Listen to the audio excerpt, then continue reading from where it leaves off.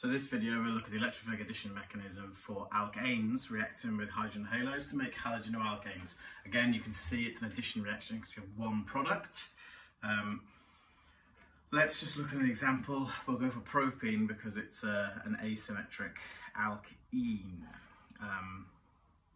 I'll draw it that way around this time to show you that there are many ways in which we can draw a mechanism. So let's start off.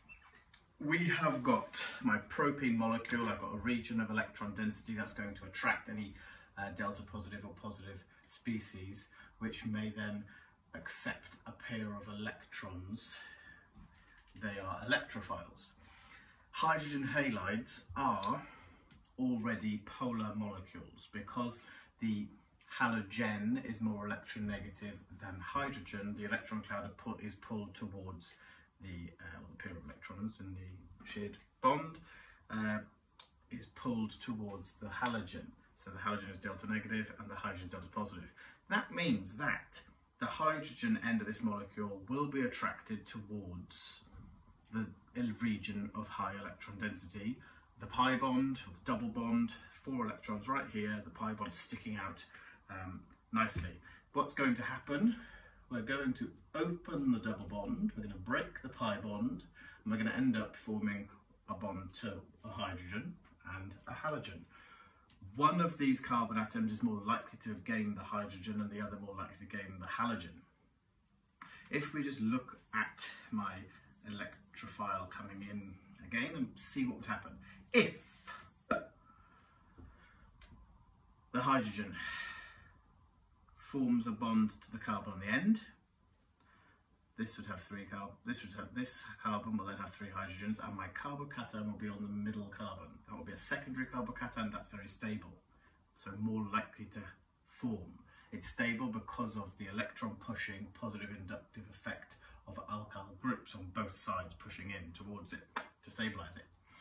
If, however, the hydrogen was added to this middle carbon, I would have a primary carbocation formed in my mechanism that's less stable, so less likely to form. So I know that in the majority of the collisions between propene and a hydrogen halide, the hydrogen is going to form a bond to this carbon.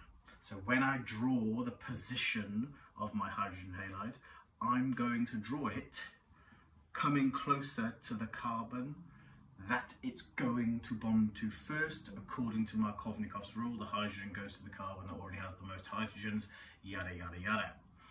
So let's just draw that here. So I know my hydrogen is more likely, for my major product, going to form a bond to this carbon on the end. So I will draw it close to it. It's bonded to a halogen. This molecule is polar, delta positive, delta negative. In the mechanism, a pair of electrons is going to come from the covalent bond, the double bond, to form a bond between the carbon and the hydrogen. So whichever way you want to draw it, you can either come out and round, or you can come down like this. I'll come down like that. There we go. So I've got a pair of electrons from the double bond coming down to form a bond between the hydrogen and the carbon. That then causes the hydrogen-halogen bond to break. If I follow those arrows through, I still have all of these species still bonded together. The carbon on the end has gained a hydrogen. You don't have to draw them in different colours in your exam. I'm just drawing them so you can see them more clearly. And I have a secondary carbocation stabilised by the electron pushing alkyl groups on both sides, stabilising it, the positive inductive effect. And I also have my halide. Now I'm going to draw my halide. I'm not going to draw it down here because it's far away. I'm going to draw my halide over here, put a lone pair of electrons. It's got a negative charge. There it is. The pair of electrons, this lone pair, is going to form a bond to the carbocation to form my major product. And this major product, as I've said a few times, forms because the more stable secondary carbocation forms preferentially, forms more often than the primary carbocation. You could obviously be asked to draw a mechanism for the minor product, but that's a bit weird.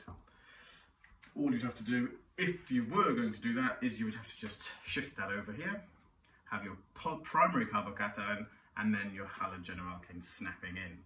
So what do I have here? I have propene, CH3, CH, CH2. It reacted with hydrogen halide, whatever the hydrogen halide was,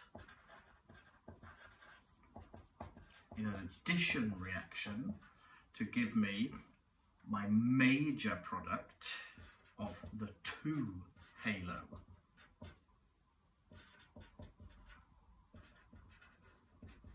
Propane plus some 1-halo propane as your minor product.